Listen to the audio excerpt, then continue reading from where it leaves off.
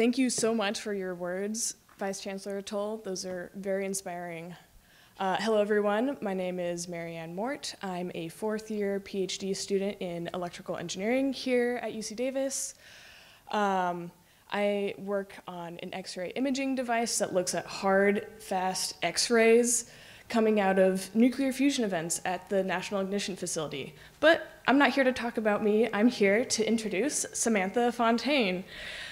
She's a wonderful individual, but also the Director of Technology for Social Impact at Analog Devices. She is passionate about accessibility and leveraging technology to engineer a brighter future for society. She received her BS in Electrical and Computer Engineering from Worcester Polytechnic Institute and her MS in Engineering Management from Tufts University. Over her career, she has held various roles in product marketing and engineering in precision and high-speed technology groups, as well as led innovation programs out of the CTO office. In addition to her role at ADI, Samantha has also been a member of the Great Advisory Committee for the Analog Devices Foundation, as well as held various leadership roles in diversity, equity, and inclusion, and environmental committees. So we'll go ahead and give a welcoming hand to Samantha.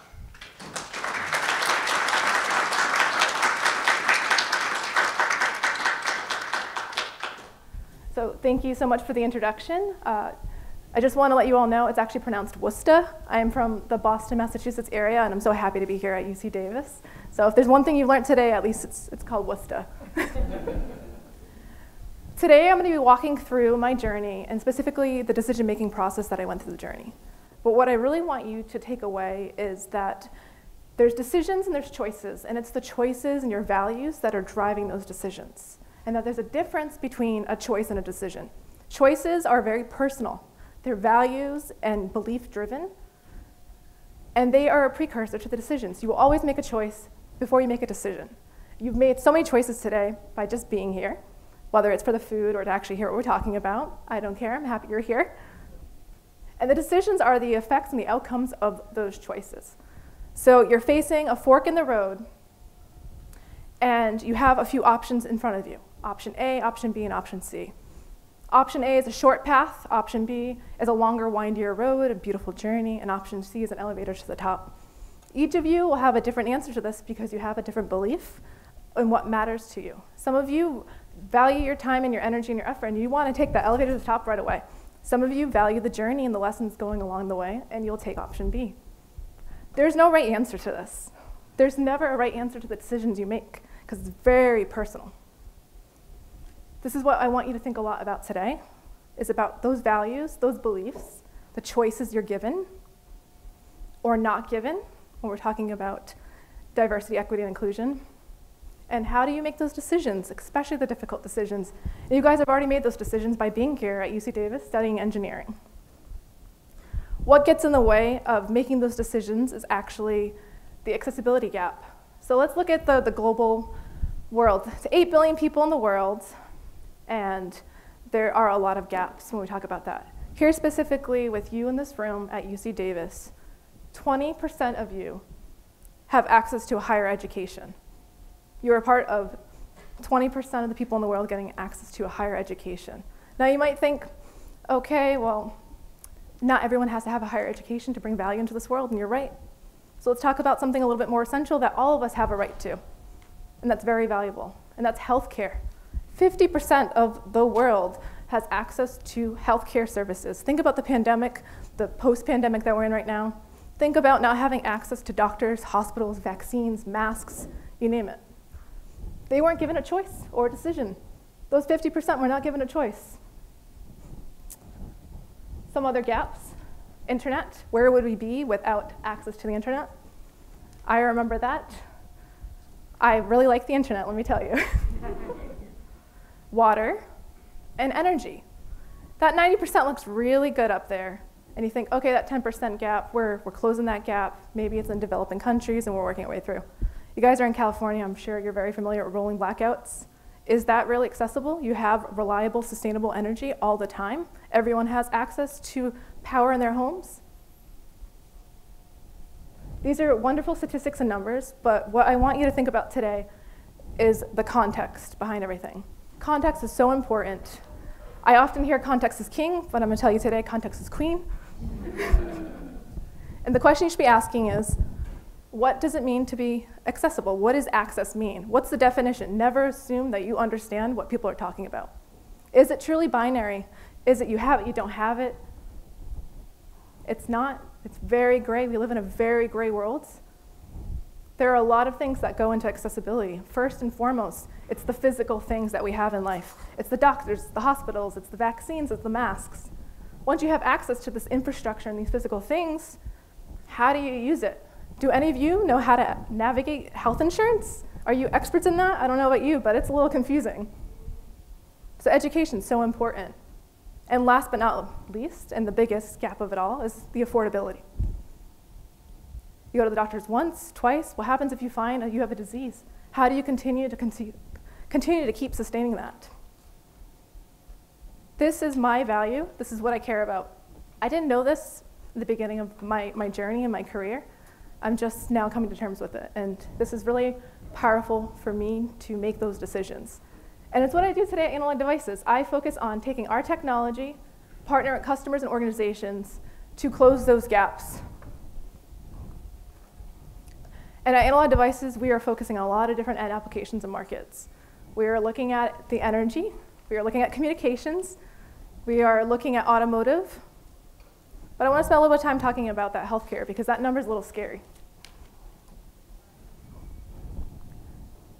So at ADI, the way we like to describe what we do is we bridge the physical and the digital world because the world is very analog, it's very gray, and we have to measure what's happening. We have to sense, measure, interpret, and provide that information to you. We have to make sense of what's happening. So in a healthcare example, what this looks like is your health wellness journey, right? You start off by being able to measure your health and your wellness. You know, how am I doing? Traditionally, you go to a doctor's maybe once a year. Some of you probably don't. I know I don't always make it to the doctor's office. But using technology such as Fitbit on my watch or your Apple Watches that you probably are wearing, we're being constantly monitored, measuring the number of steps we're taking, our heart rate, maybe our pulse ox, you name it. We're constantly measuring that information. And so we're not just getting one data point once in our lives. We're getting continuous trending of data. And using hardware to be able to precisionally measure that data, convert that data, analyze that data, send that data out to you as a user is so incredibly important so that you can make the decision what you want to do with your health. Not an insurance company, but you. So we're empowering you with information so that you can make the right choices, so that you can have a choice on what your outcome looks like. So at ADI, we've been, for over 50 years, making amazing hardware technology and sensing, measuring, processing, powering. Of course, this needs to survive a very long time. I haven't charged my Fitbit in like a month. But it's more than that, right? If I just gave you the raw data, the ones and zeros out of this, what do you do with that information? It's not quite useful. It's not quite accessible. It needs to be intuitive. It needs to be easy to use. And so what you need to do is you need to provide more value on top of that. So hardware is great. We live in a hardware world. We're never leaving this hardware world. It's very physical. We'll always need to have the hardware. But it's the software that adds additional value around that. It's the security. This is your healthcare data on here. It's going to the cloud. It's going somewhere. It needs to be safe. It's your data privacy. Hardware encryption is a perfect way of providing security. Software security wrapping around that. Algorithms to be able to process and analyze what you're doing with that information. And using AI and machine learning to not only early detect, but to determine what's going to happen with that information. So to give you an example with vital signs monitoring at Analog Devices, we are partnering with a company out of Europe to be able to use our base platform to measure and understand epileptic seizures. For those of you who don't know, 1 in 1,000 people die of an epileptic seizure every year. There's still a lot we don't know. And so if you can use everyday wearable monitoring and you use the algorithms, and the machine learning, you can understand what's happening and early predict what's happening to each individual user. Like we talked about, everybody's different, which is why it's so important that when you're creating these solutions, that you're using a diverse audience to test it, to make it, to derive it, to create these algorithms, to make sure that you're not losing the audience. Because when we were first creating these watches, do you know who missed out? Do you know who was not a part of a lot of this? A lot of minorities. I don't know if you don't know, but reflective technology isn't really great on dark skin. It's not great on really dry skin. It's not great in certain temperature and environments. And so you need people to continue to innovate on that hardware solution using software to help wrap it around it. So let's talk a little bit about my journey and how I've gotten here today. So how did I learn about accessibility? Why is it my personal belief and value, and why do I care so much about it? And I'm pretty sure a lot of you here today also value this. When I took a step back and thought about this, it all began in high school. My brother and I are first-generation high school graduates. Both my parents and grandparents did not go to high school. When I went to school, my brother went to a normal high school, and I went, what are the odds that I'm going to make something out of an education from here? So I actually went to a trade high school. I went to a vocational high school so that I could actually make a trade out of it. So I'm always thinking about these different outcomes and possibilities. So it was the first choice and decision that I made. Give me as many options as I can possibly have to be successful. The second choice that I made was studying electronics. And I'd be lying if I said I found electronics right away and it was so exciting. I actually wanted to do masonry. I wanted to build chimneys and patios. I had spent 2 weeks and I told my dad, I'm going to do this forever. This is so exciting. And he went, keep trying. Trust me, when you're 40 and 50 years old and you're out in the hard cold, you're not going to be wanting building patios. It's a great hobby, but it's not meant for everybody. Keep trying. If you try and you go through others and you come back and you say, this is meant for me, then great, but I want you to try. My dad was the first example of a mentor to provide me with guidance. And he is one of the many men that have been my mentors. I actually don't have any, I have a female mentor now, but throughout my career, it's always been men that have been helping and being a great ally and a supporter. I went on the linear journey, right? You graduate from high school, you go to college. Well, I didn't know how to go to college. Luckily, the electronics shop that I was in, the professors helped me. My math teacher helped me. How do you figure out what college to go to? How do you navigate? I can't afford it. All these challenges. But I made it. I'm obviously here today. And the same thing happened when I was in college. I couldn't afford it. I got great scholarships, but I had to work multiple jobs while I was going through school. So it was not easy. It was a big uphill battle. I like to joke that I felt like I was set up for failure, but I was going to do it anyways because I had something to prove, right? I was first-generation high school graduate, now I'm a first-generation college graduate. If I can do it, my cousins and nieces and nephews can do it. So I studied electrical and computer engineering at WPI back in the East Coast. I actually started off with studying robotic and electrical and computer engineering because I really like robots. Back in high school, I participated in a lot of BattleBots competitions. For those of you who are not familiar with it, you build robots, they destroy each other, you figure out how to make it work again, and so on and so forth. First, robotics was fun. BattleBots is way more fun to destroy things. So I thought I was going to work on robotics, creating assistive technology to help people with different disabilities and challenges and bring more accessibility to the world. However, I definitely bit off more than I could chew. Doing a double major and working multiple jobs was not easy. And so for those of you who are not familiar, a lot of the background for robotic engineering is actually electronic and computer engineering. And so I decided I'll find my own way just through electrical and computer engineering. And I also had a really strong advisor and mentor in the electronics program. I like to call him my Obi-Wan Kenobi. I think all of you should have an Obi-Wan Kenobi. This is the guru that will help you hone your craft, sharpen that tool. If you don't have an Obi-Wan Kenobi, look out for it. They helped me figure out how to navigate my path. They gave me opportunities. They allowed me to participate in different labs in the building. And because of that, I navigated towards the semiconductor world. I didn't go out and find it. I just happened to end up in it. It's not an amazing story. It just is what it is. And so because of these different opportunities in the labs I was participating in, Analog Devices was one of the key sponsors for these labs. And so naturally through all this work and being a lab rat, and I'm always a lab rat at heart, I know earlier they had talked about that, I had created an internship at ADI, working in the lab with them, and eventually it turned into a full-time job. And I always thought I was going to be a lab rat. I had spent many years in the lab doing product and test development engineering.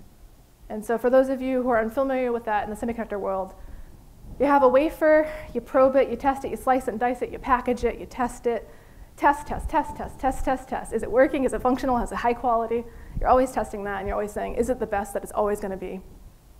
And I'm really good at it, and I really enjoy that continuous improvement process.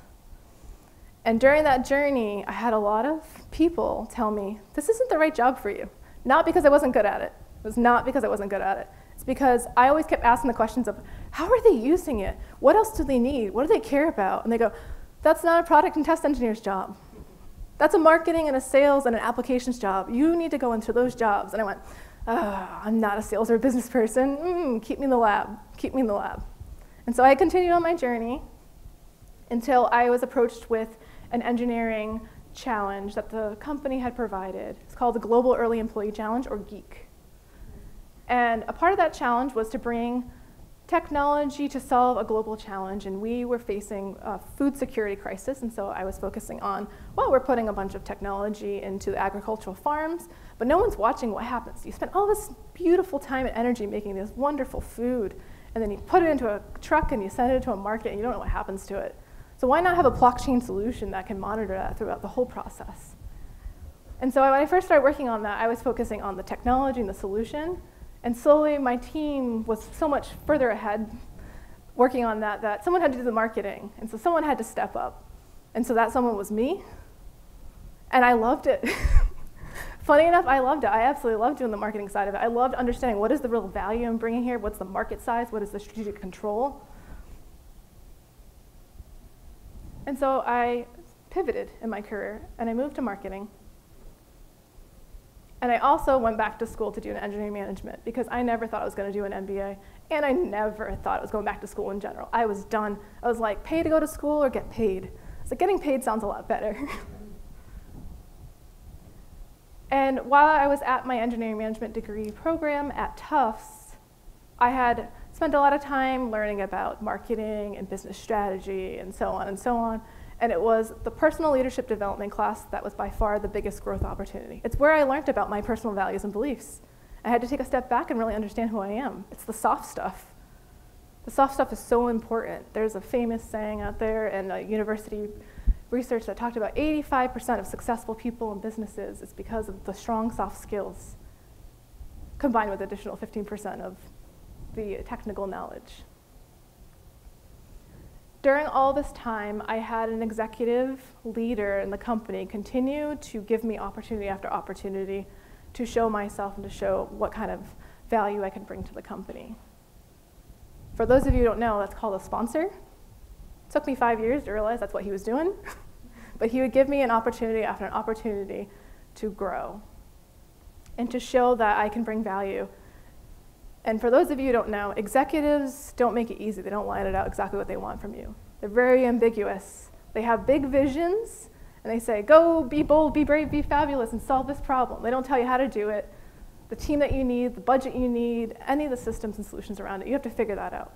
It's very scary to move in a world where everyone tells you what to do, where to be, and how to be a part of the team, to then having to navigate and figure that all out. This is when I started really growing as a leader. And I was quite good at it. And oftentimes, I look back and I'm very happy that I said yes to all these opportunities. Because saying yes makes you be brave, even if you're terrified. It forces you to figure it out, to be innovative. And through all those processes, I was offered an opportunity to be a part of our Analog Devices Foundation committee. It was the first time we had created a foundation at the company. No one knew what they were doing. There's a big difference between being a part of a foundation and being part of a company. They're both business-driven, but different mindsets. And so I had to completely pivot my mindset of marketing and selling something to how do I provide a sense of well-being to society and support. That I'm not just trying to sell something to them, but trying to sell a picture, a vision. And eventually I ended up where I am today in my career. But it took a lot of saying yes, a lot of safety to try, a lot of ambiguity, and not having all of the answers. And what guided me through this whole process was my personal values and beliefs. That if I don't do it, then someone else might not have the opportunity. I need to bring that accessibility to this. I have to think about it. I'm a woman in this field. I need to grow and lead so that other women can see me growing and leading. It's very terrifying, and you don't think you're doing a great job. And many of you are probably sitting here thinking, what is my life going to look like? And we're always thinking that. But trust me, you're just as fabulous and well-deserving of all of this. Quick cat break, cat nap. Bring you guys back. It's my cat, Frankie. Just want to wrap it up, but I always find it's nice to mentally come back to the stage here. So 3 things that we talked about.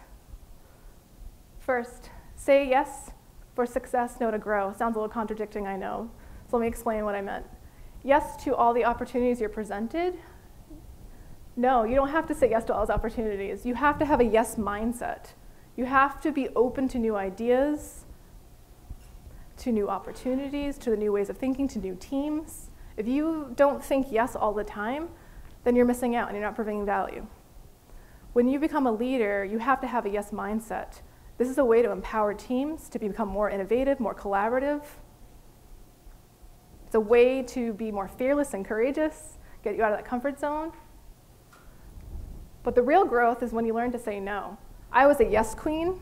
I said yes, yes, yes to everything that came my way because I wanted to grow and to have so many opportunities and lead and try and fail and learn. But eventually I learned after a while, there's only so many things you can juggle and there's only so many things you can do well. There's 2 to 3 things you can do well in life. There's additional pieces that can go around that. But remember, there's 2 to 3 things you can do. And if the other things are not giving you energy, they're sucking the energy and life out of you, it's not aligning with your values, and it's not aligning with your goals or your plans, drop them. I don't care who it is, what it is, where it is, just drop it. It's not worth it. That's a hard lesson until this fall, and I'm still learning that. I don't let go very easily. Talked a bit about this. Ambiguity. How many times have you guys faced ambiguity? When you get into the real world, there's a lot of ambiguity because you're innovating, you're leading, you're changing it. If you're in research, you can look at what other people are doing, but you're paving the way. It's all ambiguous. It's all different. It's all new. But eventually, you have to be decisive and try it. You can't keep waiting on more and more information. You're never going to have all the information. So the best way to close those gaps in that information, again, fall back on your values, your core gut instinct. When you tell yourself, am I doing the right thing? You'll never have regrets if it's tied to your values. You'll never have regrets if it's tied back to your values. Lastly, this is my favorite, feedback is a gift. You're in college and you're getting grades, and you're always getting feedback. You're getting feedback and you're doing a really good job. Maybe you got to change, you got to improve. But you're always getting feedback. When you get out into the real world, you might not always get feedback. You're paid to do your job. If you're not doing your job well, you'll probably hear about it. But if you're doing a good job, you might not hear it. So make sure that when you are going out there, that you're setting yourself up for success by getting feedback. It doesn't mean you have to bring everything in and say, yeah, that's true. No, you just have to have a yes mindset and be open. Yes, okay, I'm open to feedback. What you're giving to me is a gift. Maybe I should reflect upon that and do something about it. I probably would have pivoted back into marketing if I wasn't so closed-minded to the idea a lot sooner. I don't regret my decisions of not doing that, but when I reflect back, I would have moved faster. There's many other areas in my life where I could have taken the feedback and the advice. I did early on with my father, but in my career I was a little bit more stubborn. And surround yourself with mentors and a support network, not just in your professional life, in your personal life.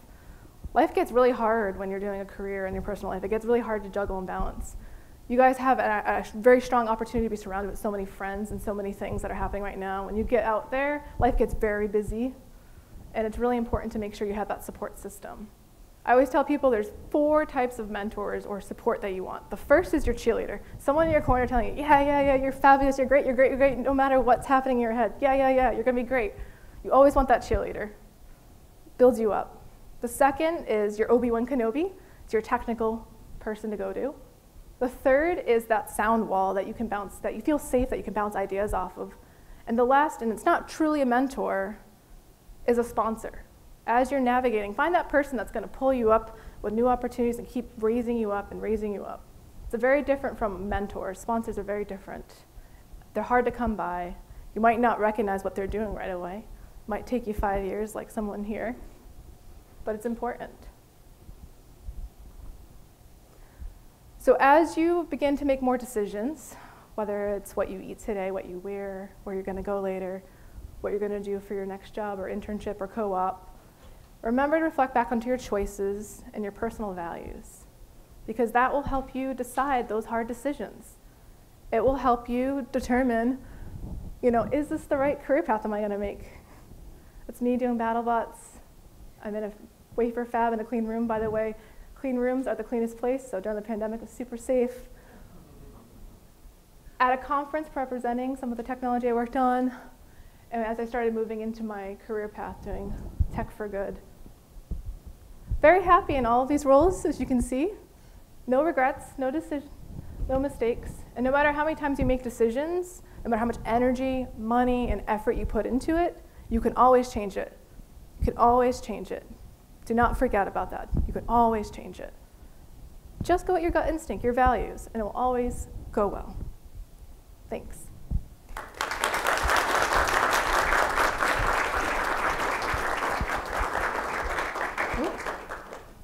Hello, thank you, Samantha. Before she steps down, I wanted to see if there was any questions from the audience. No requirement to be, okay. I'll be around, so feel free to come up and talk to me. Thank you.